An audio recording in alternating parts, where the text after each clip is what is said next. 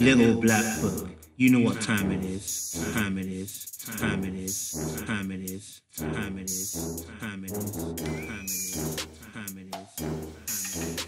Hey guys, and welcome back to Little Black Book. Or for those you know, Little Black Book, you know what time it is. Listen, if you're new to the channel, make sure you like, share, subscribe, click on that bell button for notification of the uploads, baby. And for those of you who are returnees, mineral gang, mineral gang. You ain't got the minerals, you ain't got the minerals. Ooh, that sounded sweet, baby. Don't play with me. Don't play with me. Are you mad, elite, a gay game? Let's get into the video. We're talking to you guys about celibacy. And it's our 27th, I think we're like 27th month now or something like that as well. Praise God. Whoop whoop. Listen, so we're going to talk to you guys about Innuendo King. So yes, I decided to do this video because I really want to talk about this, because I remember I was just having a talk with some people at university recently, and I was just kind of exposing myself and some of the truthfulness. And one of the hardest things I believe that I struggled with, not with in terms of celibacy, but in terms of leading me down a place that I didn't really want to go to in a sexual format, was dealing with my tongue. Now the Bible talks about how, you know, the tongue is untamed, and it can turn ships and rudders and cause fires, etc., etc. The tongue is just like that. It's just so potent. It can even spit poison, you understand? As we always say, there's life and death in the tongue. And so what I wanted to kind of talk about was actually some of the struggles that I faced earlier on. So before I got to a point where I was celibate, I had a conversation with God which was real. Yeah, and I've done a video about this, and I said, look, God, I can't stop the flirting, because the flirting is a part of me, and I love the flirting. And the reason why I couldn't stop the flirting is because when I was young, I was a bit fat. I was a fat kid, right? Yeah, had breasts. You understand? Yeah, probably B or C cup. Yeah. Listen, I didn't really have no game. I didn't really have to get girls. You understand? I was just kind of funny, you know. When I put the African accent on, you know, people they start laughing, you know. So one of the ways that I was trying to find, how do I get closer to the opposite sex? How do I draw them in a bit more? All right, I need to develop my personality, and I didn't really think of it like that, but you are thinking subconsciously, how do I get close to these girls? So one of the ways I would do is I would have conversation with the girls, I would become their friend and never get the girl, right? But another way was actually to flirt, was to exercise my innuendo skills, right? And so I wanted to break it down what innuendo actually means, and then we'll go into the video for deep. An innuendo is an elusive or oblique remark or hint, typically a suggestive or disparaging one. So the part we need to focus on is the suggestive. So I would make suggestive comments, yeah, which are alluding to a sexual something. So a girl might say, oh my gosh, that's so hard. And I'll be like, yeah, it is so hard. What are you telling me, babe? I'll be like, you know what I'm saying? Like, you know what I'm saying? Oh, I'll be like, she would say, we say the mad things, like she was like, oh, almost fell down. Like, you can fall down on this. You know what I'm saying? Like, we'd say so many stupid things, because you know what? There was in my youth anyway, a lot of people were making innuendos because, one, it was funny at the time. The society that we were in, the friendship groups we were in, that was funny. Yeah, we didn't see it as anything, because, well, first of all, when we were young anyway, most of us weren't even having sex anyway, but people were saying they were. Okay, some people were, like, you know what I'm saying? But I found that, okay, if everyone else is doing it, I've got to do it, because that's what's getting the girls. Let me try it also. So I developed a bit of a sharp tongue, yeah, where I make innuendos all the time. And I started to discover, okay, innuendos isn't just saying it, it's the tone. You know what I'm saying? If I just say to you, I'm feeling you, you know. No, I'm not even gonna lie to you, I'm feeling you. You can feel my intonation, you can feel what I'm alluding to, but I haven't said anything. I said, I'm just saying, I'm feeling you, you know. Listen, just give me one night with you, man. Now, you already know what I'm alluding to. I just said, give me one night. I didn't say, let's have sex. I didn't say, let me put my dick in you. I didn't say, I'm just going to be real. I didn't say, let me have the poussoir. I didn't say any of that. But you know what I'm alluding to when I say those lines, right? So it's an alluding to, it's leading up to that point. Now, what I discovered was, if the girl would allow me to, if the girl would respond to that flirting, then more than likely the chances are, this girl is happy for you to engage in some frolicking, some madness, some business. You understand? And when I got later on in the school years, I started to realize the girls that were connected with me and replying with those sexual jokes, the allusions, the innuendos, yeah, that were laughing, they were laughing because they didn't find me creepy. Have you ever noticed that girls normally say, the guy that's creepy, it's not because he's creepy, it's because he's creepy to them. You understand? they don't like him. So whatever he says, it's creepy. You understand? We deeped it. Because when I'm saying it, and someone else is saying it, they're saying he's creepy. Or they might say, I'm creepy, he's not creepy. It's almost like the guy that's asking for hugs all the time. But the guy that they want to ask for hugs, they don't give a damn. But you asking for hugs, you're the creepy one. Why? Because they don't like you. So I started to discover, okay, this is what's working. Okay, so if the girl replies, I'm in. You understand? So that's what made me continue down that road early on in the days before I had Christ in my life, yeah? And also as well, within that society as well, and within our ranks of friendship groups at the time before Christ really came into my life, innuendos were humorous, and the society that we're in talks about sex 24/7. If we're not seeing it on TV, we're talking about it. If we're not talking about it, we're making jokes about it. If you're not making jokes about it, we're actually doing it. You understand? So, you know, from very early on, I weren't doing it. I wanted to do it, but I had been conditioned through television and films and what I hear on the playground to know certain things that are sexual. You understand? Like, I remember I didn't even know what cum was till I was like 17. Now someone might say, "Raw, how?" Because I was really sheltered, my guy. It's not until I came to this school, which was more white people than black people, that I started to realize these guys are talking about cum. I said, "What's cum?" He said, "What do you mean you don't know cum?" Now, I remember a girl, someone had a girl, she's like, "How do you know what cum is?" I don't know what cum is. What's cum? What is that? You mean, that what it means. Damn.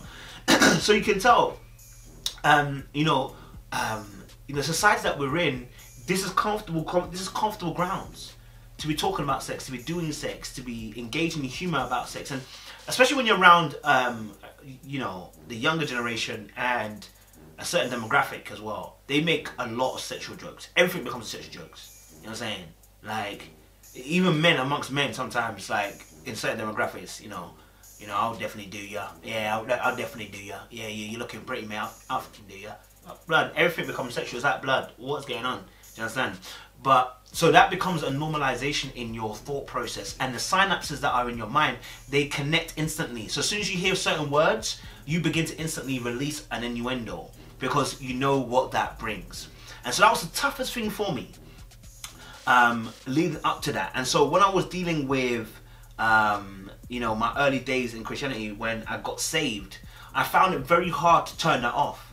Like, because there are females who are also growing, I'm growing, and we still got the fleshy side of us that is very, very, very at large. So the jokes I made, I may have just made a David joke, and I would have remixed it with, you know how David Bear Girls on it? I'm trying to get you still. You understand?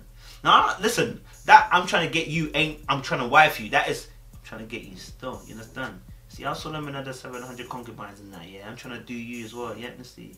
Get me? Maybe even do a little Absalom thing on top of the roof, you understand? Yeah? You know the thing, yeah? Now listen, I can steal you from your man, David Star, you understand? Uriah things, yeah? See, like, all of that, I'm just linking things in, but that's the way my mind was thinking. You understand? It's even hard for me to think now because it's been so long. But all of that behavior was gearing me up to when I find myself in a room. Because what God was saying is like, listen, you don't find yourself in a room just like that. It starts with with a tile missing, and then the roof caves in. So, I had to try and unlearn the innuendos. I had to stop learning how to. And even today, I remember the other day. It was just the other day, and a girl said, this thing is so hard. And I had to stop myself from saying, you know what's hard, baby? You know what I'm saying? Because, like, that's how conditioned I am from the past, you understand? That I have to even check myself in my mind that, yo, better don't go down that lane because that's going to open up doors.